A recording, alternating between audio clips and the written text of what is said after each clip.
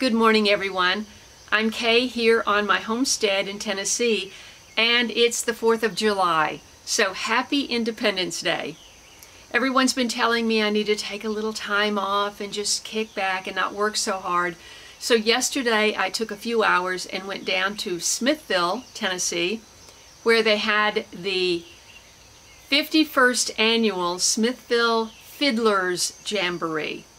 Now, it's not just fiddlers, it's all kinds of competitions, from clog dancing to old-time music to bands and bluegrass and old Appalachian music, and I love all that.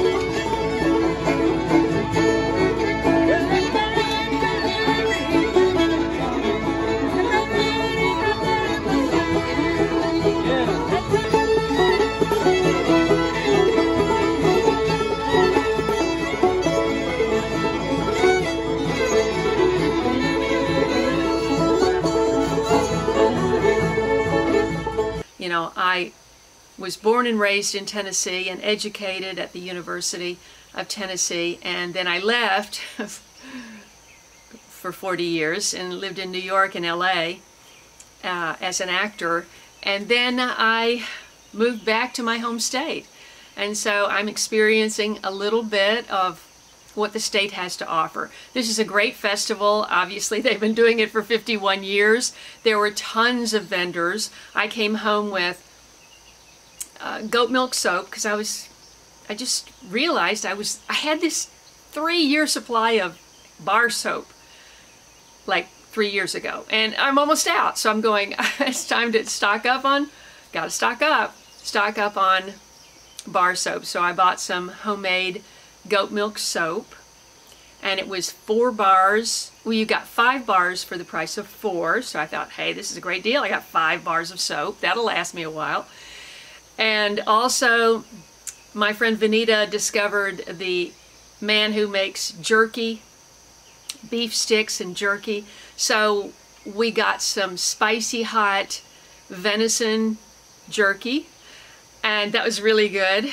And also, did you know that they can make syrup? Well, not too many people do, but I met a man whose company it is, and he makes shagbark hickory smoked syrup, and in different flavors. And so I'll let him tell you about it.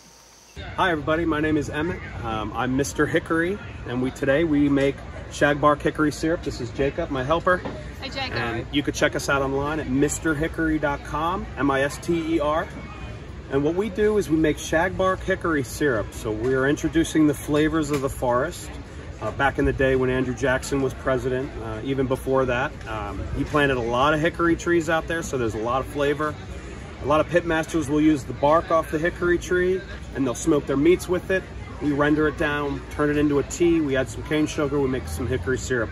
And we have a couple flavors to offer. We have original, we have vanilla, which we only use finest grade A Madagascar vanilla beans.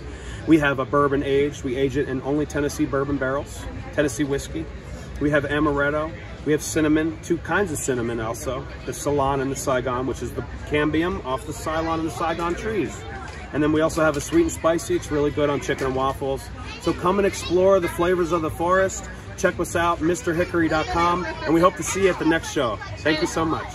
It's really easy to lose yourself with the beat of the music, you know, that people are tapping their feet and bobbing their heads to the music. And I just found it great to walk around a square and see old-timers carrying, you know, in their overalls, carrying their fiddle case.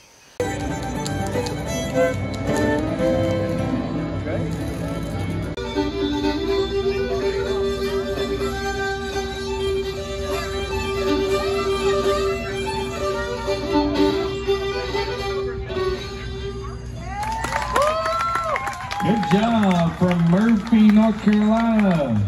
That's number 131, Kittrell. So that's the one that you competed in?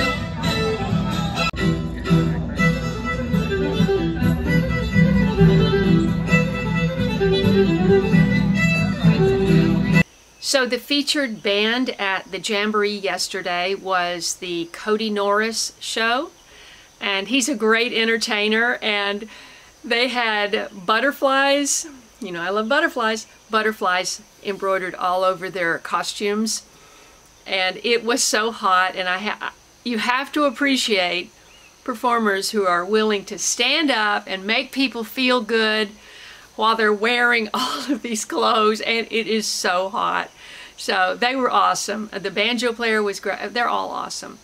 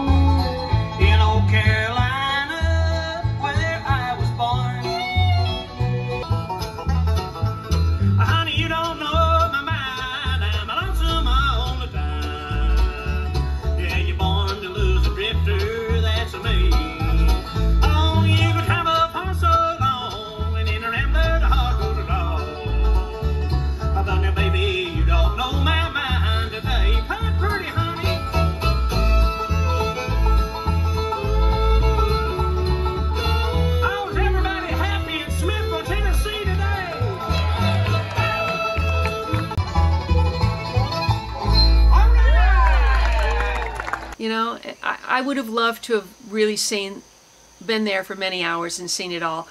But it was so humid that I reached my limit at one point, and I went over to the Methodist Church Community Center. They were serving meals over there, and it was cold air conditioning, nice clean bathrooms, and I cooled off and had something to eat over there. So it was a great time. I just wanted to share that little foray, little venture out with you, and wish you a happy 4th of July. I love this country. My father fought in the World War II. He was in the Navy for, well, 3 years during the war, and then I think 7 years in the reserves afterwards. So being the daughter of a U.S. veteran, I appreciate what we have here in this country, and I hope you do too. I see a lot of news of people, they don't look like they appreciate being here or want to be here or even like this country. And I would like to see us go back to loving our country and our freedoms that we enjoy here. So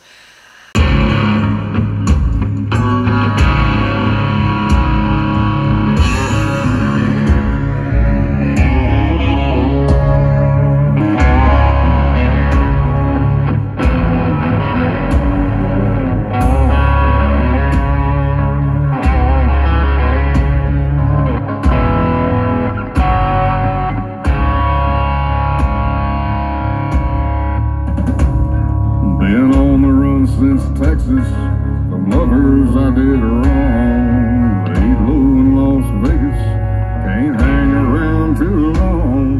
Been a hard-loving renegade ever since I can recall.